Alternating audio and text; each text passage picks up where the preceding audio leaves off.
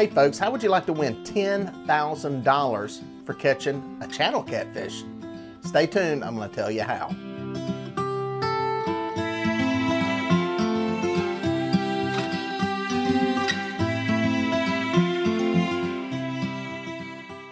Let me tell you how this story came to be, folks. 1949, Roy Groves caught a monster catfish. It was the talk of the town. It was huge. It was a massive monster catfish. And he had pictures of it. And he had it weighed on certified scales at 55 pounds. The state was called in. It was certified. And it went into the record books as the South Dakota state record for a channel catfish at 55 pounds.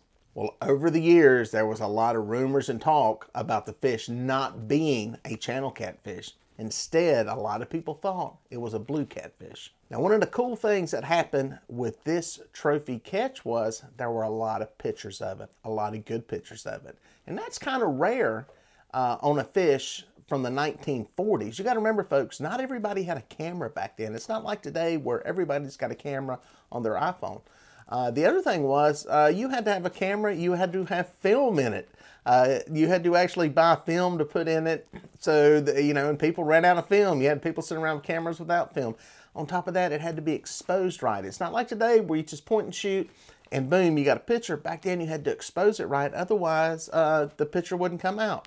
Then you had to send the picture off, the film off, get it processed, print it, and get it sent back to you. Back then, this was a 10-day process to get this done.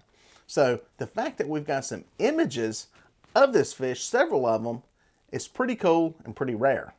Now the downside is that those images are what actually led to the demise of this state record. After a lot of pushing from anglers, the state finally stepped in and said, hey, this isn't a channel catfish. This is a blue catfish, and the record was taken away. Well, since that happened, a couple of people have stepped up with channel catfish, had them weighed in and certified, and a new state record has been established. Now, the good news is the state record's not all that high, so a new one can be caught. So you'll probably ask yourself, how are you going to win $10,000? If you're familiar with Big Cat Fever rods and Catch the Fever, they have a program where if you catch a state record fish that is certified, and if you go through all the steps in their process, you can win $10,000. That's right, folks. If you catch a state record fish on a Big Cat Fever rod, Catch the Fever rod, you can win $10,000. Now, I'm going to put some links to their website and the list of rules down in the description section below.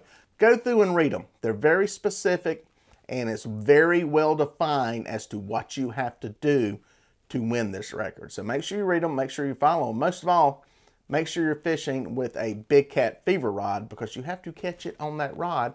And for $10,000, I would guess there's probably going to be a lie detector test to make sure that you're telling the truth. So for all you folks out there in South Dakota and people that are fairly close, that record is well within reach and will probably be broken several times over the next year or so. So good luck to you. I hope it's somebody I know. I hope it's a subscriber to the channel.